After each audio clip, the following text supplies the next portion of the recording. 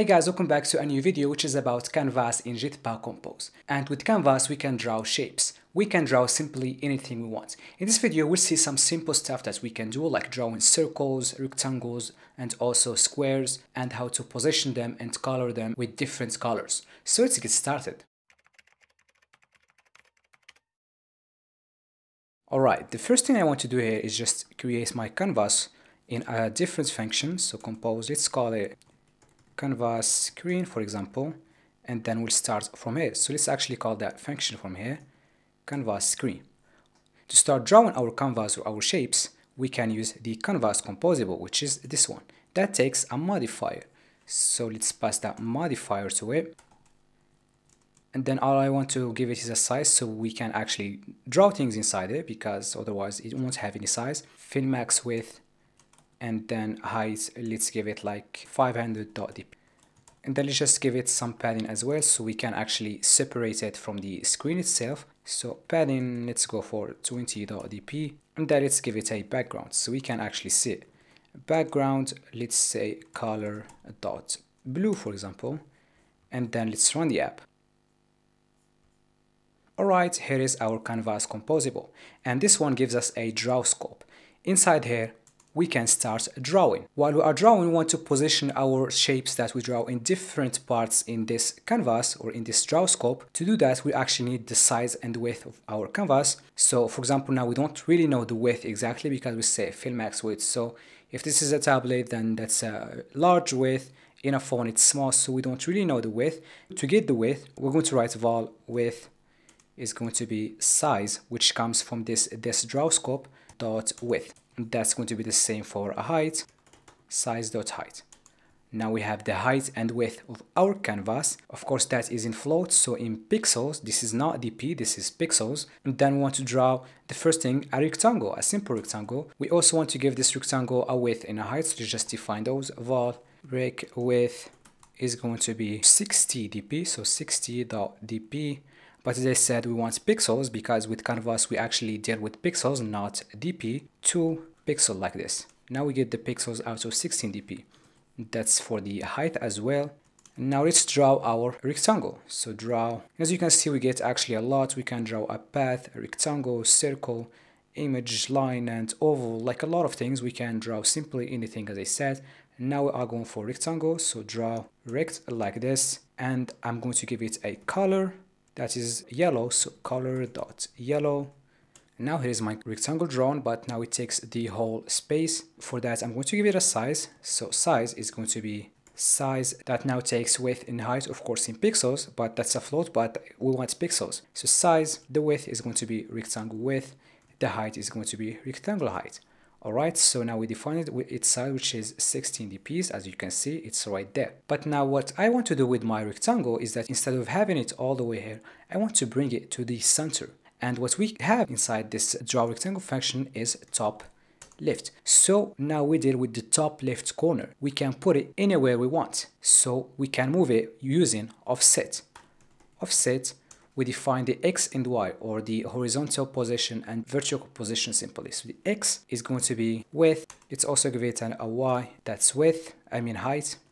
But now as you can see, it goes all the way there because the height of my box is 600 dp and it's right there. And then the width is this one that we get from here, and it's right there. But what I want to do is actually put this top left corner in the center here. So for that, let me just remove these like this. Is actually dividing this by 2 and doing the same for this one. Now what's happening is that this top left corner is actually in the center of my canvas, not the box itself, but only the top left corner. And simply, if I, for example, just keep dealing with the x, if I, for example, remove this one, it will come right here. So it's all the way at the end of the width. Or if I say width minus, and then I remove 20.dp to pixels, then it will come somewhere right here. If I remove, let's say 200 dp, it goes right there. If I want it, as I said, in the center, I divide this by 2. And then it's just I get the width and then I divide that by 2, so this is the center. But now what I want is the entire rectangle itself in the center right here. And what I can do is, if I want now to bring this rectangle to the center, I just need to push it to the left by half of its size and then bring it to the top again by half of its size. So this point right here would be somewhere here, but then if I take it to the top, then this point will be somewhere right here. So that says it's in the center. To do that, I will go right here, and then all I'm going to do is removing actually the half of my rectangle size from the width. So like this, width minus rec width, as you can see, and then the same with the height, height minus rec height.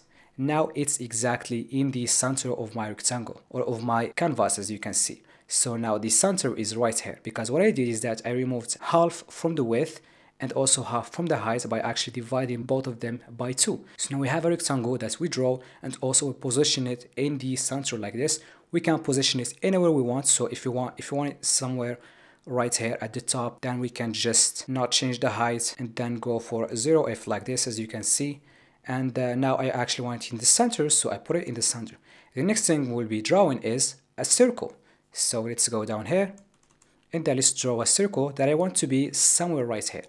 For that, we already have a function that does that, draw circle. As you can see, here it is. And of course, here I pass the color.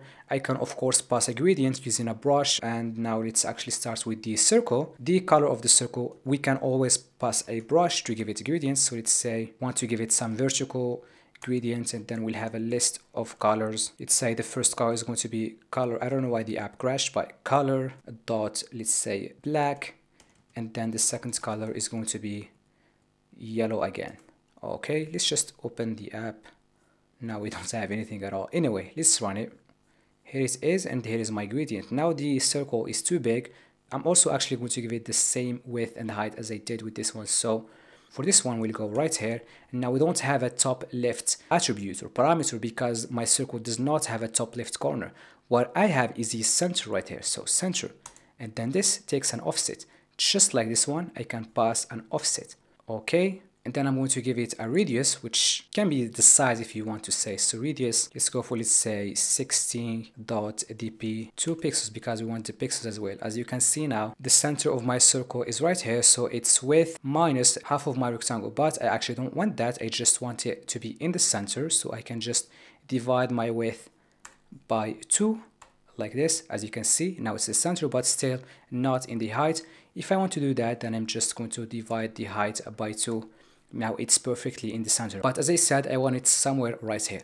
To do that, all I'm going to change is the height offset. For that, I'm going to bring it right here. That is going to be, let's say, first of all, 16.dp 2 pixels. Now it's all the way to the top there, but I want to push it down a little bit by actually adding something, let's say 30.dp 2 pixel. Now it's right there. And now what we are going to draw is a rectangle, and actually we don't have a draw, actually not rectangle, but triangle, I'm sorry. We don't have a function called draw triangle. We need to manually draw it. So to do that, we need to draw a path. And so in this video, we'll also learn how to draw a path. So with paths, you can draw simply anything. Let's say our var rectangle path is going to be a path dot apply. And now here we get a path scope, and we simply can start drawing our path.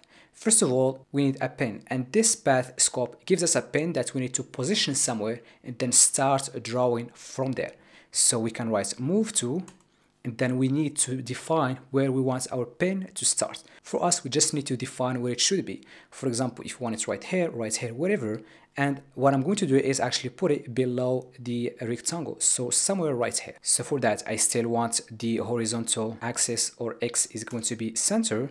So just like this, x is going to be width divided by 2. Now my pen is actually right somewhere here, but still it's not at the bottom because now I just defined its horizontal axis. Now I need the vertical one. So to push it to the bottom right there, all I'm going to do is pass in the y, that is going to be height. Now since I defined height, it's all the way here, but I want it here. So I'm just going to reduce the height a little bit. So now it's there, I'm going to reduce it until it's here. So I'm going to write minus, let's say 100.dp 2 pixels. Now my pen is exactly right here.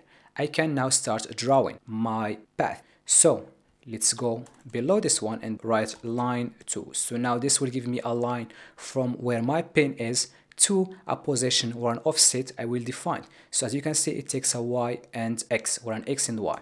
Now my pen is here. To draw a rectangle, I need to draw a line all the way here. So from here, all the way here. Okay, now I need to define this exact position. To do that, the x is going to be width divided by 2. Now I'm right here, so below where my pin is, but I want it to be a little bit here, so somewhere here. For that, I'm going to remove, let's say, 50.dp.2pixels. So I'm right here, and then I removed 50 dp pixels, so somewhere here. Now for the height, so as I said, now I'm here, I need to push it, so I just pushed it here, but now I need to push it to the bottom as well, so to be somewhere here. So for the y, that's going to be height minus 60.dp.2 pixels. So the height is going to be clearly here, minus 60 here. So now my pin is here, and I just draw that line right here because this is the offset I defined it. And now what you want to do is draw another line right here. So now we have this, now we need this. Let's just copy this one and then paste it. Now we need to define this offset somewhere here. So instead of removing 50, now we are going to add it. So this is now the middle. We're going to add 50 dps all the way here. And then for the height, that's going to be the same. So height all the way here, and then remove 60 dp. So somewhere here. Now I need to draw the last line, which now connects this one, to the position where I started from. So just copy this one again, paste it. And now to connect it, I need to go back here where my pen is. And I'm going to get that right from where I actually positioned my pen. So we can just copy this one. So I'll go back right here, and then that's going to be the same for the height. So now I draw 3 lines. First of all, I have this pen that is right here. And then I draw a line all the way here with this one. So the width divided by 2 minus 15. So right here. And then I pushed it to the bottom by the height minus 16. So this is the height minus 16. So I'm right here. And then again, I draw another line to the middle of the width plus 15. So I'm right here. I draw the line to the middle plus 15. So right here. And then I stayed in the same position when it comes to the height. So I'm still right here. So I'm still in the same position, but just the width is different. And now I need to go back to actually connect my line. So I need to go back to where my pen is. So right here, all the way here. So now we have the path. We just need to draw that path. We can go right here and then draw path, passing my path. So path can be my rectangle path. Actually, this is a triangle, not rectangle. So that was a mistake. So let's just fix that.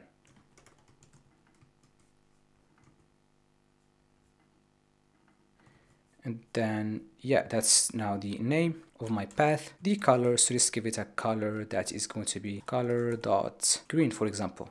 So here is now my triangle, as you can see. And to make it look even better, so let's just position this one by actually removing 150 and here as well to connect it 150.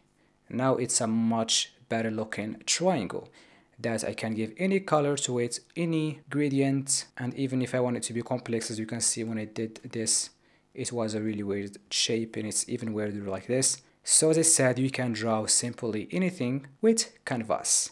And this is just an introduction to this canvas. There's a lot more to do here. For example, if you actually change the size of these canvas with some animated values, which actually was the topic of the previous video in which we used animated states, and then you just define that animated state as the size. So this rectangle keeps being big and small, or even this triangle keeps spinning based on those animated states that you can simply use with these canvas that we draw right here. And this is it for this video, and this is also for this Jetpack Compose playlist, in which I covered all the necessary topics that you need to start working with Jetpack Compose, from basic stuff like boxes and columns and to the most complex stuff like animations and also canvas. If you enjoyed this playlist, don't forget to subscribe, leave a like to this video to support the work I do. See you and bye.